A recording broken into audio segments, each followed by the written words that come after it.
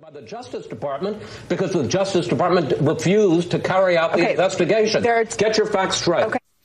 That is I've known Chris Wallace my entire career in politics. This is an unflappable man. And just I called it the Flat Earth Society. The Republicans are clinging to this argument that the Earth is flat. Chris Wallace, obviously, they're trying to cover the same live event we're covering and saying, no, we have a first-hand witness who saw the Earth is round, and he's just trying to tell these senators before they render a judgment that the facts reveal the Earth is indeed round.